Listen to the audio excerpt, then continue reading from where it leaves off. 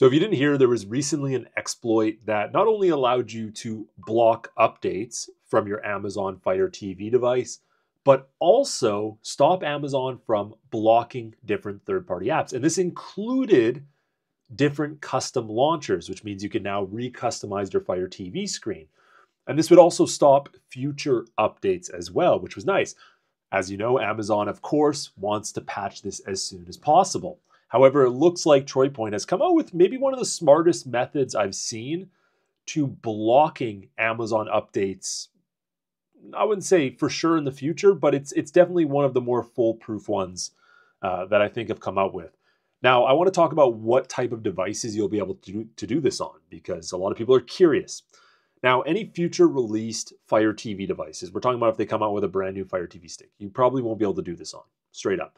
But if there's any devices such as a Fire TV Cube or devices that have already been created by Amazon, they're sitting in their warehouse and they have the current version of Fire OS on it, you should be good because we're going to block Amazon updates before it gets updated on your new device. Because as you know, while you're setting up your brand new Fire TV device, typically an update is pushed and you can't do anything about it. Well, this seems to be the best method to do something about it. So we're going to walk through some of the steps just so you can get a general idea of what's going on here. Now, if you're new to the channel, I go by UG Tech and I try to help people like you right there, you watching, save money on streaming services and yes, learn how to unlock your devices and gain control back.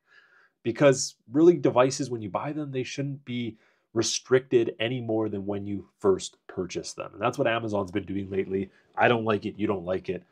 And if you guys also don't know, the Fire TV Stick Select is released in 4 days. I get back the day that it's released, but I have a tattoo appointment. So I'll be doing a quick video on it that day, as quick as possible, as quick as I can make it. But I'll be doing a full review a few days later, a little bit more detailed on, I think, more what the device is about than just, a basic review on it. So get ready for that. All right, let's get into today's video. So TroyPoint's method, again, we're using his video. I also linked his video down below, so all props to him. His method is very interesting because instead of blocking it using like ADB on your device, some sort of connection, you're actually blocking the update URLs via your router. So for this method, you will need some sort of third-party router, probably not your stock internet service provider modem is going to work. So if you have a router, what you have to do is go to your router's access page. So this is typically where you can adjust your router details, change your internet, a bunch of other things on it. So depending on what your brand is, you have to look on how to access your router's access page. Now, once you have the access page, most routers, and yes, you can do this on pretty much all of them, have the ability to block certain URLs. So once you find that blocking capability and you have deny on here, you'll be able to block it via entering these 3 update URLs. And this is where essentially when your device is connected to your internet, your Fire TV device, this is where that update is being pulled from. Which means when these URLs are blocked via your main access, your device cannot update, which is great because you don't want it to update. Now, it's not saying these will always be the access points for Amazon's updates, but they are right now. So if you want, you can pause it right here. Let me go forward a little bit so his mouse is moved.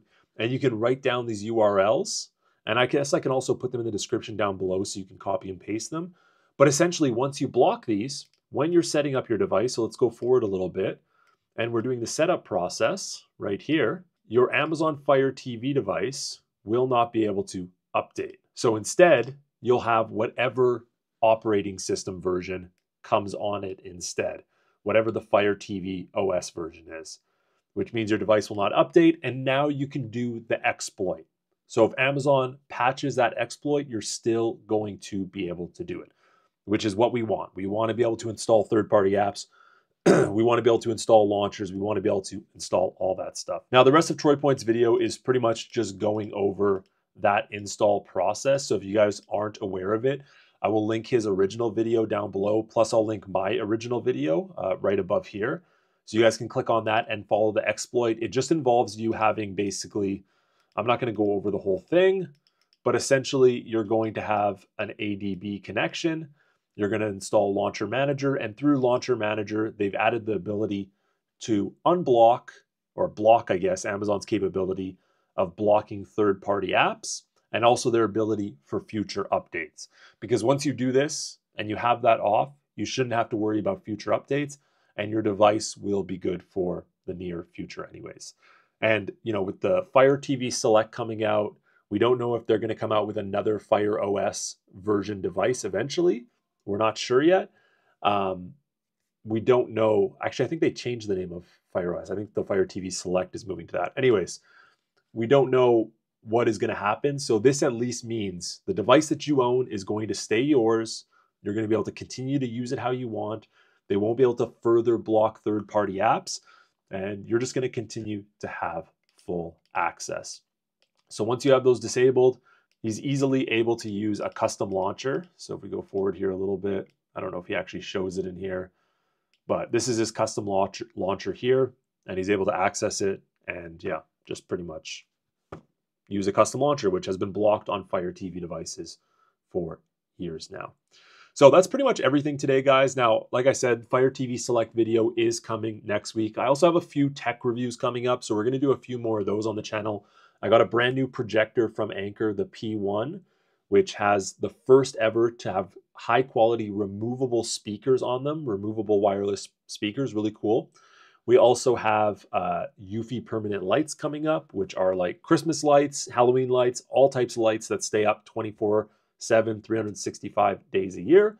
And we have a scooter review, a really powerful, really high quality electric scooter. It's actually pretty cool. Now, if you guys want to support the channel and you've been watching me for a while now, a really great way of doing that is just heading down below in the description here, clicking on this IPVanish link and purchasing it. YouTube is paying creators like me a lot less money, which means I rely on people like you to continue to make free content for you, right? All this content I make, even a lot of these reviews are unpaid. Every once in a while I'll get a sponsored video, but not very often. So just by purchasing IPVanish, it keeps me alive, it keeps me going, and it allows me to continue to create content for you. And you also get something out of it. The best part is if you purchase it, you don't like it, just cancel it and get all your money back within 30 days. And they're giving you 3 gigabytes of eSIM data with it, which means you get a little bit of extra data if you're out of town, or let's say you run out on your current plan. It's just a great extra little bonus to have. And yeah, that's a nice bonus from IPVanish. Also, if you don't know, my Instagram has been growing where I do all sorts of tech reviews. So if you're more interested in tech and new products that are being released, I do tech reviews every single month, new releases, new products all the time. So go over on Instagram and follow me at Upgrade Guy Tech, where you're going to get some brand new products and you'll get my honest reviews on them. I also have my brand new channel linked here, Bad Tech, which is all about reviewing products and being very critical of them. So if you want to see some new tech reviews, you can click here, check them out. I think you guys will like some of these. They're actually really well done. Channel's still growing, but hopefully by this time next year, we're 3 times the size. So thank you guys so much for watching. Like always, subscribe down below. I'll see you guys later. Bye.